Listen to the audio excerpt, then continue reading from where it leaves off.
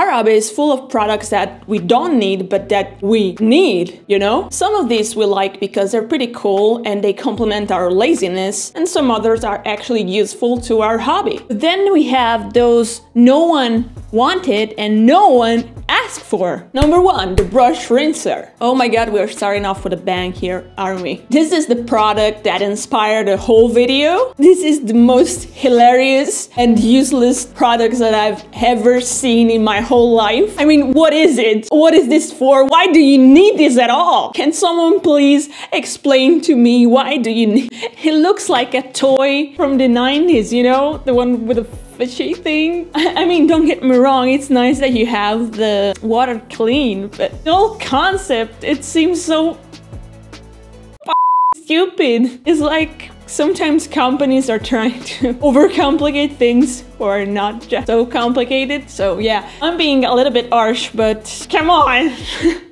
Don't cancel me, please. Number 2, mold line scraper from GW. With a modest price of $14, you can get this amazing tool to remove mold lines. Does it get the job done? Yeah, sure. Is it any different from an X-Acto knife you might use? Well, yes, actually. The main difference is that when the blade dulls down, in the X-Acto knife you can change it, while with the mold line remover, if it gets dull, it stays dull. You have to throw it away or use it in some other creative ways. Sure. The X-Acto knife isn't perfect as well. I can't disagree on that. Because on curved surfaces, it's gonna leave that slight flat mark on your miniature. But to be honest, if you're building an army, you might not wanna get so much attention to every single mold line. I know I wouldn't. And if you need precision, you can use files or sanding stick, right? No. Number 3, sanding files and sticks. Assuming that you are a perfectionist and you want every single mold line clean from your model, which I wouldn't suggest you doing, you might want to need the whole surface to be, you know, perfect. But the problem with sanding sticks and X-Acto knife, it's pretty much the same. They're flat. As they're pretty useless, because either you can not give a single f about being perfect, or if you're a perfectionist, you'll need some kind of curved surface in order to clean a curved surface. I would suggest you to try these from Green Stuff World, which I didn't actually try, but I really want to buy.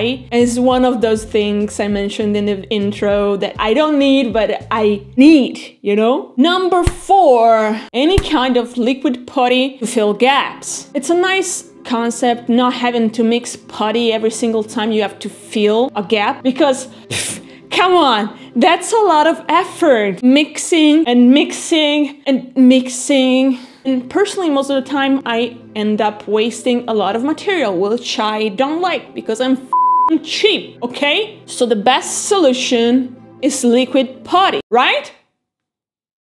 Right? Am I right?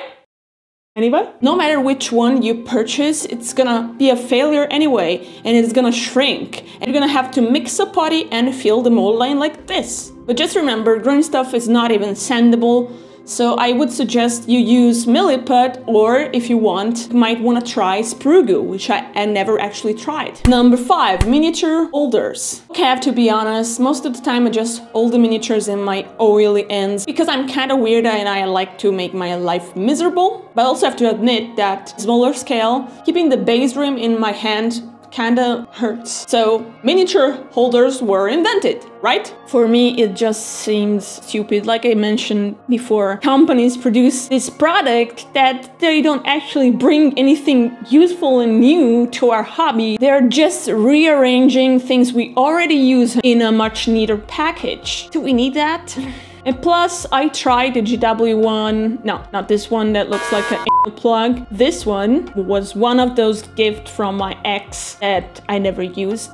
We just didn't hit it off. No chemistry whatsoever. It's just a doomed relationship from the start. You know what works better and you actually have already and you don't have to pay for it? Cork. Use that.